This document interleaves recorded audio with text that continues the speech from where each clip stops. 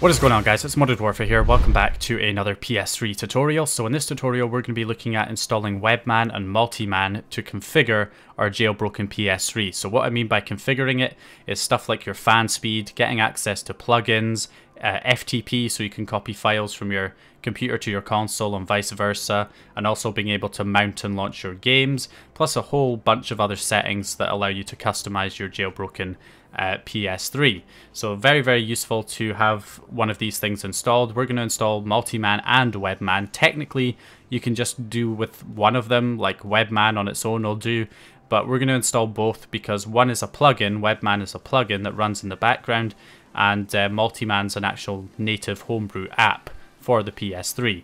So we want to install both just so that we kind of have a backup if one of them fails, like the plugin fails for WebMan, then you have Multiman that you can access. Plus Multiman has some additional features that WebMan doesn't have and vice versa. So we're going to install both here.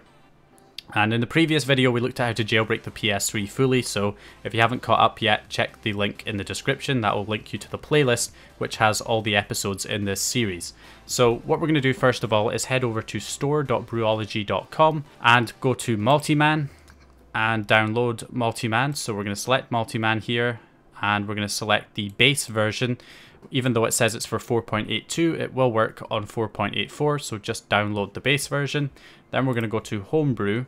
Again, this will all be linked in the description, but if you scroll down, you'll find WebMan. And we're not actually going to install WebMan, we're going to install WebMan Mod, which is kind of like an improved version.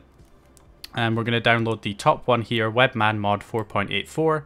Just click the download link, and then you'll have them downloaded to your computer. Once you have them on your computer, you're going to copy them over to a USB drive, making sure that the USB drive is formatted in FAT32 format.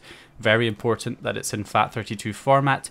If it's in NTFS format or exFAT format, you'll have to right click and format it and select FAT32 as the file system and format it. Now if you can't format it because the USB stick is too large, use an external formatting tool.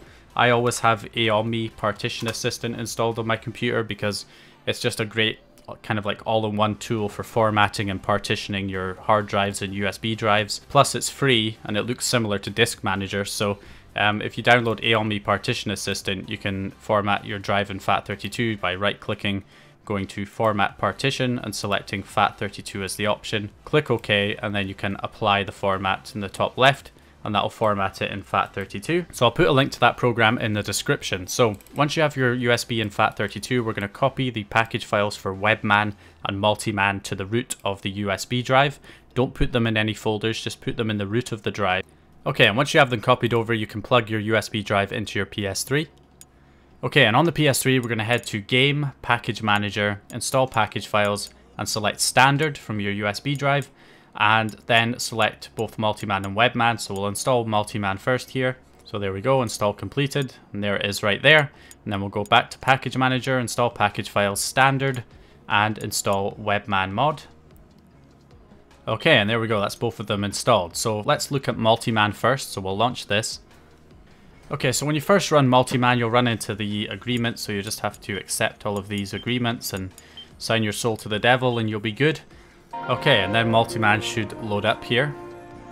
Okay, so once you boot into Multiman here, we can head to MMCM and do updates. So you can check for updates and install the latest update for Multiman. Then head to the settings and go down to FTP service. Make sure that's enabled with no timeout. It should be by default. Then we're going to go down to XMMB Sparks and make sure that that is disabled.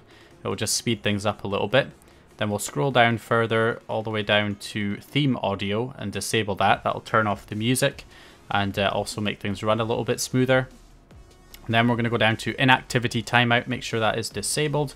Screensaver, disable that, and system auto off, we're going to disable that as well. So that will just prevent the system from timing out or switching off randomly while you're like halfway through transferring a big game over FTP or something like that.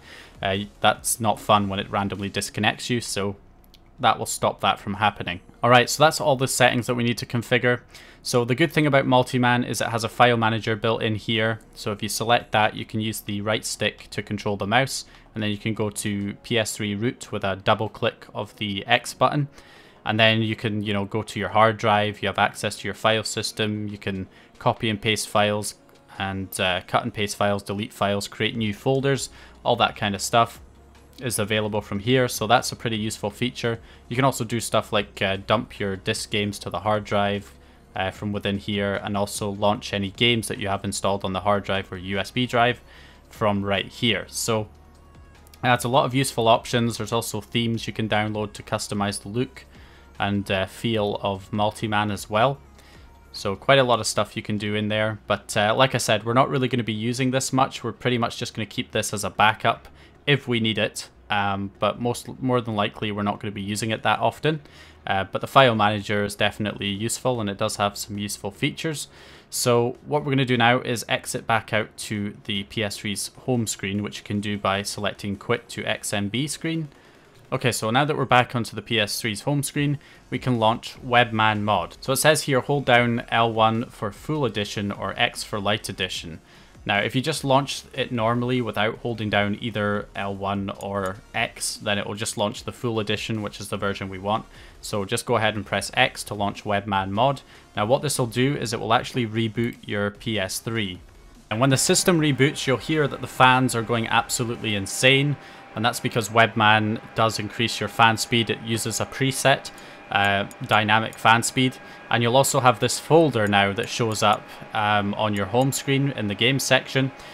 Okay, so to shut the fans up, you have to go to WebMan Games, WebMan Setup, and launch the WebMan Setup, and this will launch the configuration page for the WebMan plugin. So right here you have access to the fans. So if you head to Syscon, if you select Syscon, that's the normal system configuration for the fans. So if you save that, that will put the fans back to their normal default speed.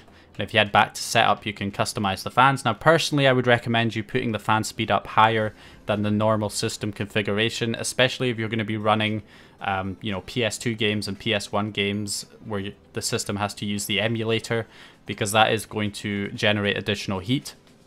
So I would actually recommend a manual fan speed, because that way you can set the fans to a speed that's just tolerable in terms of noise, but is high enough to keep the fans running at a constant speed that will, you know, lower the temperature. So a manual fan speed's pretty decent, of like 35%, 40%, you know, 45% if you can handle the noise, and then save that. So I'm going to save it at 35%, which does up the fans a little bit from their normal system configuration, but it shouldn't be too loud to pick up in the microphone, hopefully. So yeah, there we go. So that's fan speed. You can customize your fan speed there, and you can set a preset for the PS2 emulation so that when you are running a PS2 game, the fans will kick up higher to keep the system cool and prevent it from overheating. If you head to CPU/RSX, that will tell you what the current temperature is, and generally you want to keep it kind of in the below 70 if you can. Set like 68, 69 degrees is good. You know, having it occasionally at 71, 72, 73 degrees is not going to kill the system, but being in the kind of mid 70s over a prolonged period of time could cause damage to your system. So it's a good idea just to put the fans to a little bit higher than what you would normally run them at, and then you should be good. So this is the configuration page for WebMan mod, and it's been hosted on the PS3 locally on its local host. So even if you're offline, not connected to the internet, you'll still be able to access the configuration page to customize the plugin. But if you are connected to the internet, you can actually access it remotely on any other device on your home network. If you just get the IP address of your PS3 by going into the system settings and system information, you can then enter that IP address into your web browser of your computer or any other web browser on your home network, and it will take you to the same configuration page. So if I enter that IP address there in my web browser on my computer, then there you go, I have access to the configuration page. So the good thing about this is I have basically remote access to my PS3 now from another device. So I have access to the file system. I can download files that are on my PS3 directly to the computer. I can remotely restart the PS3 or shut it down from here. I can also go to games and actually launch my games. So any games I have installed, I can just click this and it will launch it on the PS3. So just to show you here, there's the capture card. So if I just click this, then there you go. You can see it got loaded there, and it gets loaded. So it just straight up launches it directly on the PS3. And you can also unmount it here as well. So you just click here to unmount the game, and that will unmount it. So you can remotely launch games. If we head into the setup section, of course, there's the fan speed configuration. There's also the ID, PS, and mem setup. If you open that, you've got your CIDs here, your console IDs. So, you know, if your console gets banned, then you can buy a CID from another console that isn't banned and replace the CIDs in here with your new ones, and that will unban your system. So you can click the little sunglasses to reveal the CID. So then also you can install package files. If you click here, that'll install package files, and then any package files that you have installed on your hard drive you can install remotely. Then you've also got PS3 MAPI. If you go in here, you can send notify messages to the screen. So if I send that, there you go, you get the little notify message that pops up. But then you have a lot of other options in here. So you can also dump memory from within here, and you also have access to your plugins in here as well. So there's already a FTP web server already loaded here, which comes as part of WebMan. And that's just running in the background. So when you're running a game, or you're just here on the home screen like I am right here, then you can FTP back and forth between your console and your computer. So to do that, you'll need to grab yourself an FTP client like FileZilla. You can do FTP from within Windows itself, but it's not very stable with the PS3's web servers. So if you download a FTP client like FileZilla or WinSCP, then you can enter the PS3's IP address into the host, put in 21 as the port number, and connect. And then it takes a little while typically for this to pop up, but give it a few seconds and it will retrieve the directory listing. First time takes a while. There you go. So you have access to all of the files right here on your hard drive. So if I head to dev hdd0, and there you go, you have access to all of your files in here. So now you can actually install files directly to the hard drive. If you want to install package files, you can install them to the packages folder. Just delete this that's in there. So if I wanted to install WebMan and Multiman this way now, I can just copy them directly into this folder. And there you go, that copies them directly from my computer to the hard drive of the PS3. And then I can go to the package manager, install package files, and this time select PS3 system storage. And now they show up here, so I can install them directly from the hard drive. And then you can, of course, delete files, create directories, copy the files back out to your computer from the PS3's hard drive. So it's a great way of copying files, especially when we come to install games. We're going to be using this to install games. So that is FTP. So that's basically WebMan. And if you head into WebMan Games and go to WebMan Setup, you've got more options here to refresh your games list. You can access the individual web pages from here. You can launch them. Network folders, you can unmount the plugin, unload the plugin, restart PS3, shut down PS3. And then you have access to all your game folders here for your PS3 games, your PS2, PS1 and PlayStation Portable games, and Blu-ray and DVD. So if you have any like Blu-ray rips or PlayStation Portable rips, PS1 games, PS2 games, PS3 games, then you can just go to the folder and launch the game right here.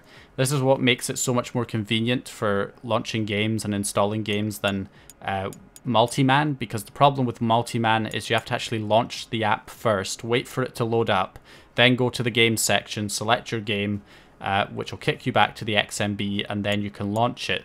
Whereas with WebMan, you just have to go to, well, you don't have to launch any program. You can just go straight to WebMan Games, go to your PlayStation 3 games, select your game, and it will load it straight away. So it's much, much faster and more convenient. Plus, for using FTP, if you want to use FTP on Multiman, you have to launch Multiman and then transfer your files while you're on Multiman, because the FTP server only runs while you're actually in Multiman. Whereas with WebMan, it's, you know, a plugin running in the background, so you can always connect with FTP to your PS3, even if you're running a game or you're just here on the home screen. So that's how you configure your jailbroken PS3 with WebMan and Multiman. Hope you guys enjoyed the video or found the information useful, and in the next video we're going to be looking at how to install PS3 games plus DLC and updates. Then we'll also be looking at installing PS1 games, PSP games and PS2 games and getting those all running on your jailbroken PS3. And then in future episodes we'll be looking at all kinds of other stuff, emulators, other homebrew, Linux, going online with the system, modding your games, all that kind of stuff is going to be covered in the future episodes. So keep checking the playlist link in the description for when the future episodes come out, and I'll hopefully see you guys in the next one.